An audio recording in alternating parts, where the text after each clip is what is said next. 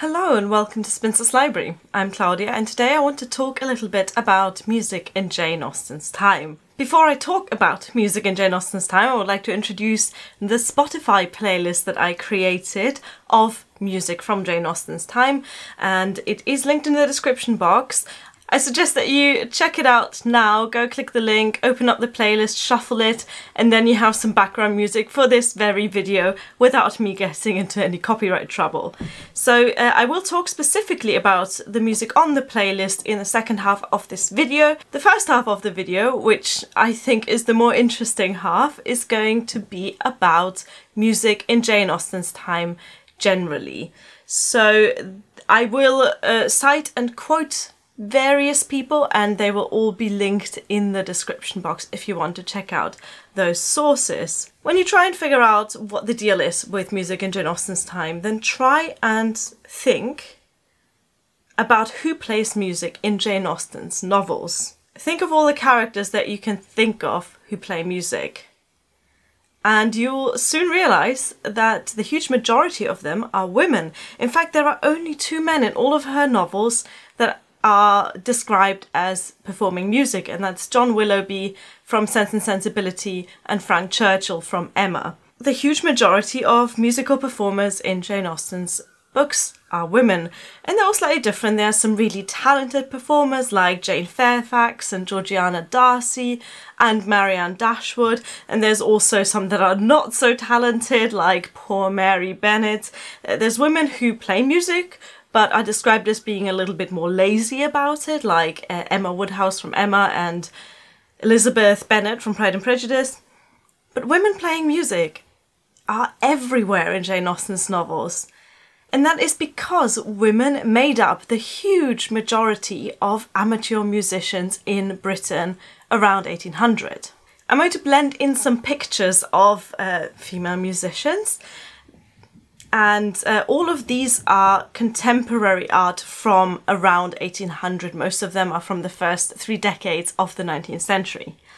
And that will show you that the typical amateur musician in that time was female, young, unmarried, and came from a so-called genteel family. Quick note on what I mean when I say genteel or upper class, and that typically describes a family in which the women didn't have to work. So the women, and by work I mean work inside or outside of the home, so their housework would be done by servant staff, and they wouldn't have to work to make money or to keep the household intact because they had people doing that for them. But back to the musicians in Austen's novel, there is the one word that you will find a lot in her books to describe women in general, and that is accomplished, as in accomplished young ladies. Here's one example from Pride and Prejudice, and this is a conversation between Charles Bingley and his sister.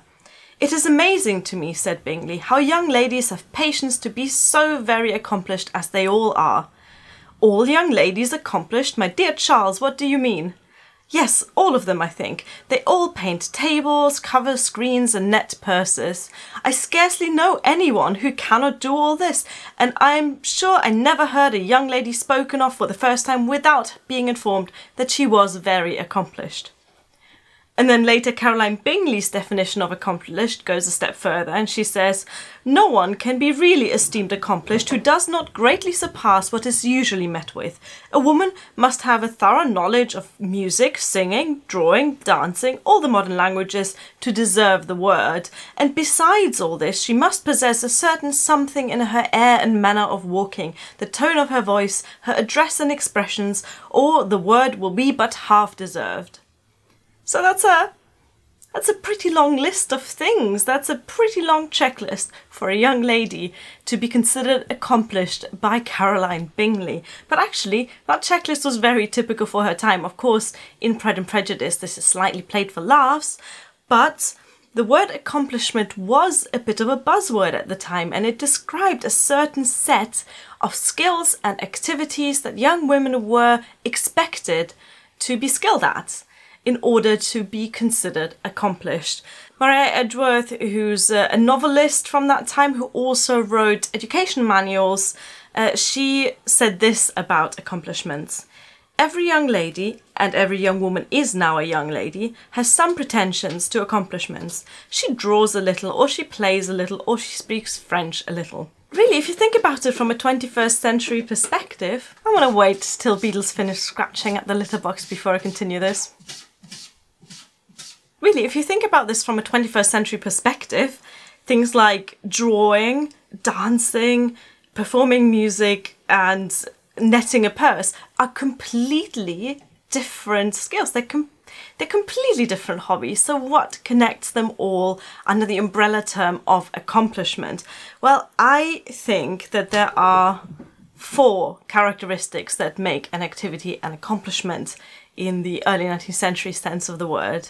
First, they are all domestic activities. These are all things that young women could practice and perform within the home. That's pretty self-explanatory because the home was the place of the woman back then. Public life was for men. Women would only go out in public for entertainment purposes or for shopping. They wouldn't really have any business outside of their home except in other people's homes. So there was a lot of visiting each other going on back then. But usually the women's place was considered the home.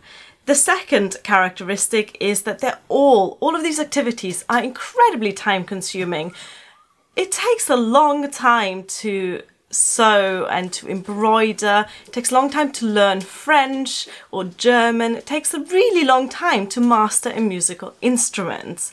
And that was one of the main features of accomplishment. They had to keep women occupied during the day.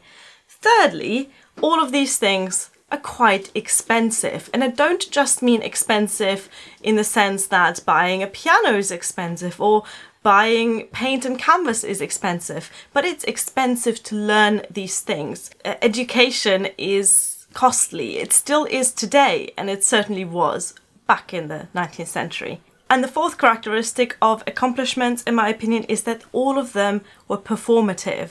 And music, dancing, singing were more obviously performative because, well, you sit down and you sing a little song, or you play a little piece on the piano. That's just straight up performing something. But drawing, handicrafts, all of these other accomplishments are things that you can then show off. So if you paint a landscape, you then have a painted landscape that you can show to other people. Or if you embroider a cushion, you then have a cushion that you can show to other people. If you speak French, then maybe you can say a poem in French to show to other people that you can speak French. So all of these activities are meant to be performed in one way or another. When we think of music in that context, music as an accomplishment, it really exemplifies all 4 of these characteristics. It's domestic. I mean, music doesn't have to be domestic, but in this context it was. It's very, very time consuming to practice and master an instrument. It's very expensive to do so, and it's the most performative of all of the accomplishments. Education of wealthy girls from genteel families took place mainly in the home, and that meant that it was particularly expensive because parents who wanted their daughter to learn an instrument needed enough money to buy the instrument. And I mean, there are cheaper and more expensive instruments, but one of the most popular instruments at the time was the pianoforte, which was brand new in the early 19th century, and that certainly wasn't cheap. They had to hire a teacher, and by teacher they could pick really between a music master. This was usually a male teacher who would come into the home to give lessons and then leave again. But there was also the option of hiring a live-in governess, and a lot of wealthy families would have both. The governess was expected to teach music as well. So if you look at ads, for example, in the Times from the early 19th century, every single advert that was a governess advertising her services would list what instruments she could teach. As an educator, the governess was expected to teach music along with other accomplishments. Another way that a family had to be rich in order to allow their daughter to learn an instrument was that they had to have the leisure to allow their girl to practice for hours and hours without her having to earn money, like girls would have to in working class families. So why did families invest all of this time, money and effort just so their daughter could perform music within domestic contexts? We're not even talking about public concerts here. We're talking about living room parties. Well, if you have read Jane Austen, then I'm pretty sure you can think of a reason why girls would practice and perform music, and it is, of course, to find a husband. And this is the bit that we, from our 21st century perspectives, often get wrong. When I say women played music to find a husband, I'm not saying that men were so enthralled by the sweet sounds of a young lady singing at the piano. That wasn't the case. The reason why a young woman singing at the piano made her more attractive is because the possible suitor then knew that she must have money. Because of all the reasons that I've just listed. Musical performance was an asset. It was a symbol of status, class, wealth and education. For example, if we go back to Jane Austen, Emma doesn't have to be very good at the piano because she is incredibly wealthy and doesn't intend to marry. Another character from Emma, Mrs. Elton, says in passing that she gave up the piano after she got married. And that was very common back then because once you're married, why play music when you've already achieved the goal that the music was intended for? If we go to Mary Bennet from Pride and Prejudice, she is desperate to stand out among her four sisters. And since she doesn't have the beauty or the intelligence or the wit of her other sisters, music is what she is focusing on to give her the best chance at standing out and finding a nice Mr. Collins to snare in. So let's move on to the question of what music was played. So far I've only vaguely talked about musical performance, but let's get specific here. We're talking about a society in which every pastime, every hobby, every activity is heavily gendered, and music was one of them. So some aspects of music, like composition, analysis, music history, were not taught to women at all because they were considered masculine. That's why, even though there were some female composers at the time, that's why the majority of compositions coming out of Britain in that time were composed by men. Musical performance, especially in domestic contexts, was a woman's pursuit. There was also a heavy divide between professional musicianship and amateur musicianship. Professional musicians, who could be men or women, were often foreigners, for example, and they were basically a whole other social class and were treated in a completely different way. We're talking here about amateur musicians performing in the home, and they were women. But not all instruments were considered suitable for young women. The author Elizabeth Appleton, who wrote an educational manual with the title Private Education in 1816, she lists some of the instruments that she considers appropriate for young women. Pianoforte, harp, guitar, harmonica, harp lute, castanets and tambourine. I have to say the last few are a bit weird. I've not read any other source that lists the castanets as a particularly feminine instrument, and I can't imagine young women spending hours and hours practicing the tambourine, so I think those two were maybe more just for fun additional instruments, but the first three in particular, pianoforte, harp and guitar, these are the three main instruments that I read about over and over again in that context. Funnily enough, there are instruments that today we consider quite feminine, mostly because they are played by a majority of women. If you think, for example, of the flute, you probably won't be able to think of a lot of male flute players, but back in the early 19th century, that was a completely different story. There was an author called N.W. James, a male author, who wrote an article with the title A Word or Two on the Flute, back in 1826, and in that article he explains why he considers the flute extremely unsuitable for a lady. This is it. Indeed, it can hardly be recommended or expected that the professors of fair faces and soft swelling lips should consent to puff out the one and conceal the other by the use of the flute, while such a display of all the charms of grace and beauty wait upon the use of the harp. Context. Context is key to understanding how domestic music was used in Jane Austen's time. Women performed to a private audience at social gatherings in private homes. Men were usually in the audience. In fact, they were usually the intended audience, but they could join in under specific circumstances. But they too were restricted to specific instruments such as the violin, the cello, and the aforementioned flute. Those, believe it or not, were considered masculine enough for the men to enjoy. The women had to achieve two things with their musical performance: convince the men that they were wealthy and well educated, as explained previously, and also look decorative while doing so. Performance of music and performance of gender and performance of sexuality were all very intricately linked. So a woman playing the flute was considered ugly, never mind the phallic connotations. Therefore, women were not allowed to play the flute. It is that simple.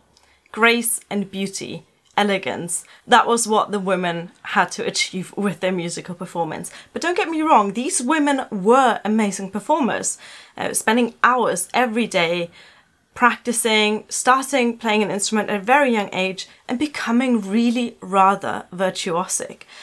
And this shows in the music that they played too. For example, there was one genre of composition that was huge in the day, and that's something called the accompanied piano sonata. And this was a piece of music that was composed for piano and one accompanying instrument. The accompanying instrument was often flute or the violin. And the main feature of these sonatas is that the piano is the main instrument. The piano plays the difficult bits, the piano gets all of the attention, and the violin would just be accompanying. And that is completely the other way around of what we think of when we think of a piano and violin duo. But that was to show off the female performer. The female performance was the main part of musical performance. When men joined in, they were accompanying, they were helping out, they were joining in for social reasons. Men did not spend that much time practicing either. So this is the bit where we move on to the Spotify playlist that I created and the examples that I put on there, because I tried to be as authentic as possible in the choices of pieces that I put on the playlist. Though I had difficulties because a lot of the music that I have just discussed has never been recorded, or if it's been recorded, it's not on Spotify. So it's not as authentic as I want it to be. The other thing is I just couldn't resist sticking some of our top hits of classical music in there. So you will find the odd Mozart, the odd Beethoven. I think I might have even snuck a Schubert in there. Those are the composers from that time, from the turn of the century, that we know and love. But they were not the composers that were mostly played by women of that time. So there are a lot of composers there that you might not be familiar with, but who were in fact hugely popular. For example, Dussek, Giuliani, Dvořák. There's lots of European composers that were played all over the place, including in Britain. I also tried to stick with mainly domestic music. That is chamber music and solo music that would have been performed within the home. So you'll find a lot of piano, harp, guitar, any of these combined with voice or string instruments or flutes. So the kind of music that could conceivably have been played in the home. However, to mix it up a bit, I also sprinkled in some of the music that Jane Austen and her heroines may have heard while out in public, either in the ballrooms of Bath or maybe the opera houses of London. So there is some orchestral music and some operatic music in there as well. Though I think it will be very easy for you to distinguish between the music that Jane Austen may have played and the music that Jane Austen may have listened to in an opera house. there were some very popular forms of composition. The sonata and sonatina was very popular. Also variations on popular themes and melodies, including popular melodies composed by more famous composers. And also folk songs and folk tunes, though I couldn't find many that were historically accurate, because even though some of the songs that I know were performed back then have been recorded, they're usually recorded in a modern pop folk type way. But like I said earlier, a lot of the music that I was looking for I couldn't find, because much of it just hasn't been recorded yet, and a lot of that is down to tastes changing. For example, the accompanied piano sonata I mentioned earlier, the type of music where the piano takes the main stage and the violinist is only accompanying, there aren't many of those about. There's one notorious piece that I unfortunately couldn't find on Spotify, but that I wanted to mention here, and that's a piece called The Battle of Prague by František Kotsvara, and I'm pretty sure I mispronounced that, so apologies. This is a piano piece from the late 18th century, and it was famous because it was incredibly noisy and incredibly popular with young ladies at the time, but at the same time quite a bad composition. I can see why something like the Battle of Prague would have been popular, because the pianoforte, which is what the piece is for, was very new at the time. So before that, on keyboard instruments you couldn't really do dynamics, you couldn't play loud and quiet notes. But with the invention of the pianoforte, which became more and more popular at the turn of the 19th century, those kind of dynamics became really fashionable, because for the first time you could play loud and quiet notes on a keyboard instrument. Some of the instruments that might surprise you include the classical guitar. There's a lot of guitar music on my playlist, and not many people know that the guitar was hugely trendy in the first decades of the 19th century, and hugely trendy with young women. Men, at least amateurs, British men, didn't really play the guitar back then, but it was quite big with young women, and I included some of the music they may have played on that playlist. Though I'm a little bit biased, because I myself am also a guitarist, I say, even though I haven't touched my guitar in about a year. If you have any questions at all about any of the things that I have talked about in this video, post them in the comments. I'm very happy to answer them to the best of my abilities. Yeah, I'm happy to talk to you in the comments. This is something I really love talking about, and I'm so glad that this gives me the opportunity to make a video on this very booktube channel about music in Jane Austen's time. Also, if you have any suggestions for specific pieces that you think would fit on that playlist, again, post them in the comment and I'll check them out. I'll see if they're on Spotify, and I'll see if they could go on the playlist. Let me know all of your thoughts. Let me know your favourite Austen musician. Let me know your favourite 19th century composer. Let me know if there's anything that you've learned in this video that you found interesting or that you didn't know before. And if I said anything that was blatantly wrong, then please go and correct me. Thank you so much for watching. Bye!